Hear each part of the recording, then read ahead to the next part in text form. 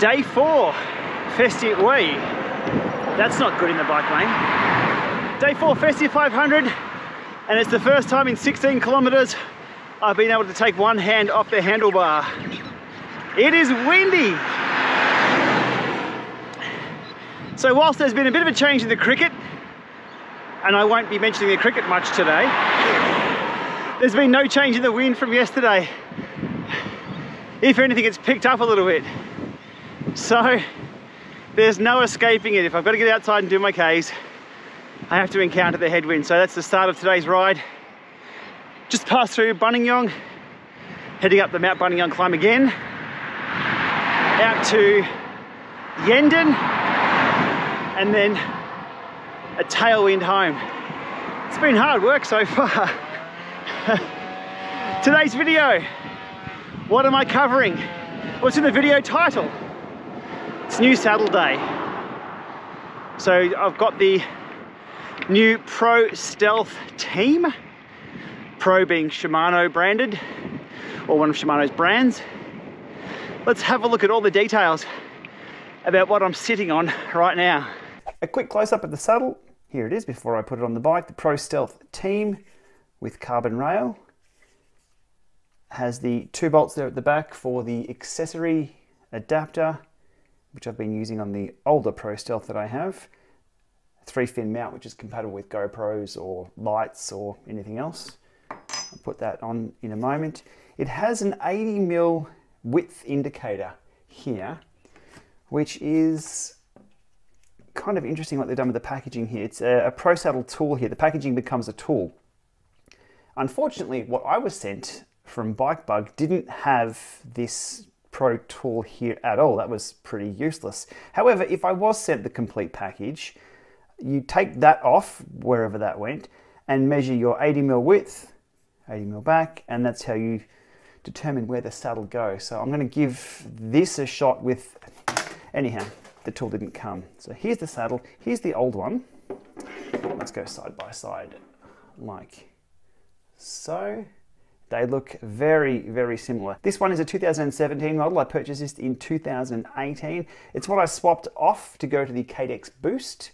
This just became a little too hard for me. Yeah, there's not much give. And one thing that is noticeable with the difference is that this padding is a lot softer.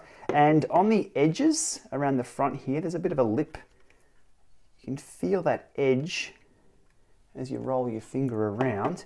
On here, that's not there at all. That is soft all the way through, so a little bit softer, which is a good thing, given that the hardness of that became a problem for me after a while. Physical differences, I really can't tell any difference whatsoever, other than the length. The new Pro Stealth Team is a little bit longer over here. Other than that, they're very, very similar. Now this is a used saddle, so there's a bit more of a curve in this that could be due to the compression of the padding. That's really about it. So slightly longer, a few cosmetic changes up the back here. I don't think I'll be utilizing that part at all for obvious reasons. Up the front, width looks about the same.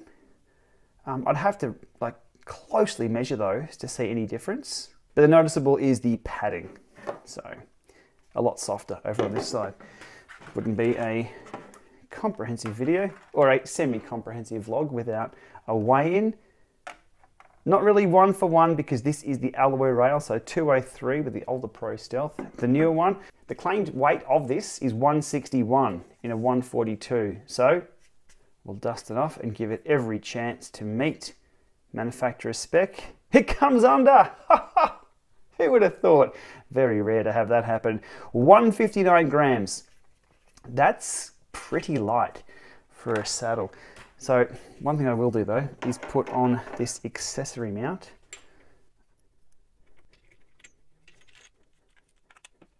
And the bolts from the old are compatible with the new. On and on. Good to go. So there we are. Oh, okay. We have to know. a few extra grams with that accessory mount. So without the supplied 80mm tool, I made my own and measured out where the 80mm cross-section was of the saddle and made note of that. Also taking the saddle height, even though I could have used the garage door there as reference, but with that recorded, saddle comes off. Always a tricky task to try and remove a saddle and install a new one without totally dismantling that saddle mount bracket. Very convenient to have the 80mm section marked on the saddle already. Okay, that's all lined up. Final saddle height check, and it's a little lower. It's about 5mm different to the Cadex Boost. So it's out with more tools and more torque wrenches to get that adjusted.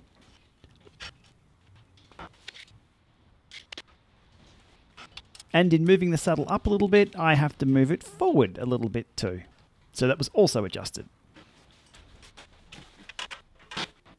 And the finished product, or the finished installation, the Pro Stealth Team installed on the Giant TCR. Looking pretty good. So that's it on the bike. Bit of tinkering around to get the position just right. I think it's still a little high. I raised it up 5mm, but because I don't sink around the saddle, if that makes sense, I might need to bring it down 2mm. Yes, I'm that in tune with that area. Speaking of that area, to use a cricket term, the bails are still on. Middle stump is still fine. So no problems down there in the first 17 Ks of using this saddle. All right, I will check back in once we've got this headwind over.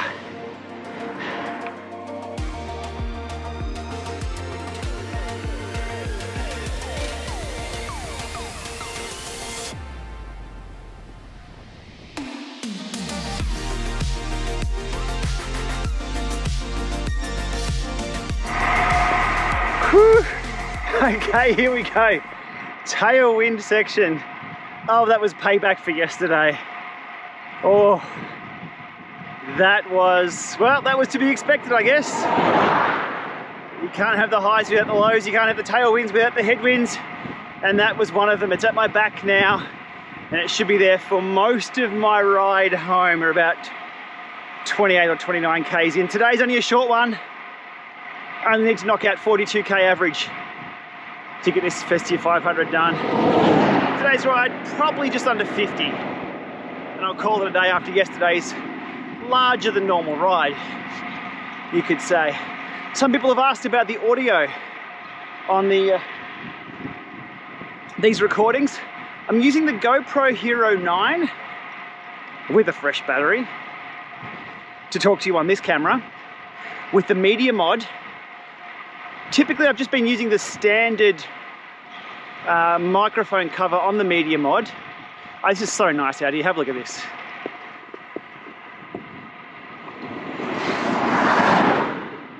Except that car, but that's what I'm talking about. That's Mount Warrenheip. It's also a volcano.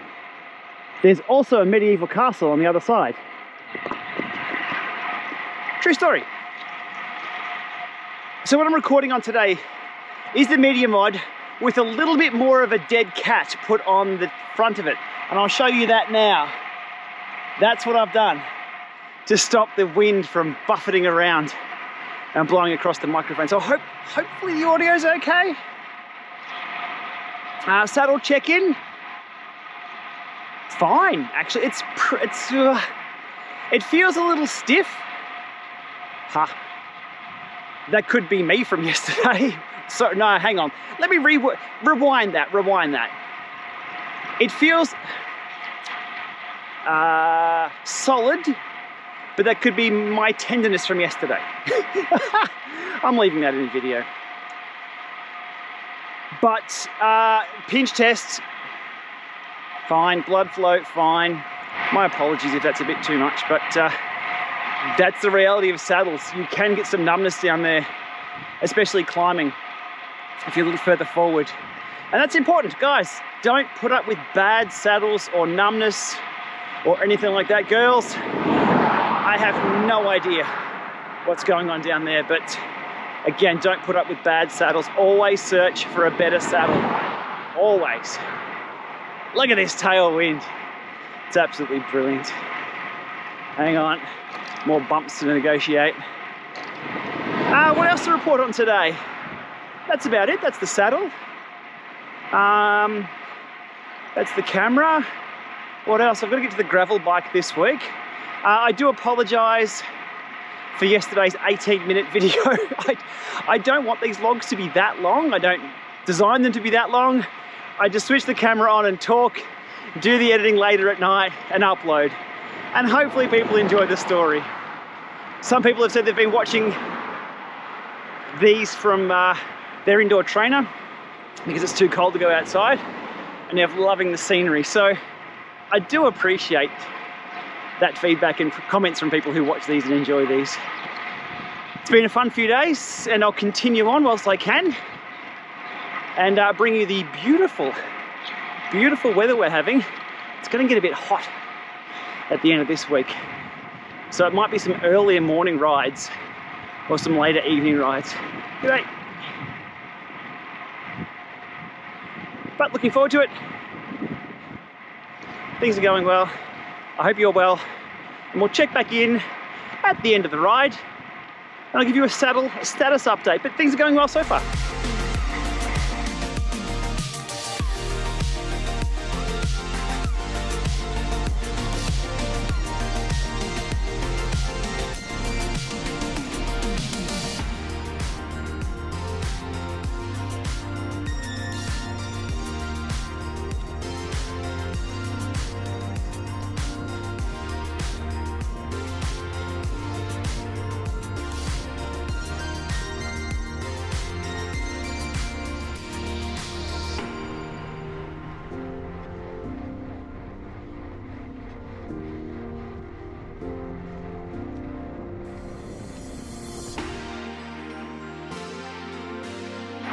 So I thought I'd give that KOM a little bit of a nudge, but I think I screwed the apex of that cornering up. Coming down that hill, I wasn't quite sure if there'd be any gravel on the inside or the outside and how much runoff that I'd have. But I had a pretty good look at it as I was coming into it, so gave it a bit of a sprint effort. Legs held up okay after a few hard days. Not quite fast enough for the comp, I don't think. We'll jump on and have a look on Strava when I get home. So I've just ticked over 40 Ks, so I'm still about 5 or 6 Ks from home, and I'm going to call that a day from here. Again, checking back in on the saddle, everything's fine. I don't mind it, so I'll continue to ride it. I've had some saddles I've put on and you know pretty much straight away that it's not going to be your thing. This feels pretty good, so I'll keep rolling on, and I guess in the future I'll do a long-term review of it. I'll need a few good months though, really. But that's a first look and a first sit of the Pro Stealth team. Not cheap, but if it's going to work, then it doesn't really matter. I'd happily pay twice the price for a saddle that I'm going to use and causes no problems versus going cheap on a saddle that will just be uncomfortable and not friendly to ride. Speaking of friendly, there's enough road there, mate, to give me a bit more room than that. Anyway, I'll leave it at that. Back to the cricket for me. That's day 4 over and out. Again, thank you for everybody who has watched, left comments, and helps me continue making short little production vlogs like this between things. By between things, I mean between power meters and smart trainers and other things like that. So I do appreciate the support.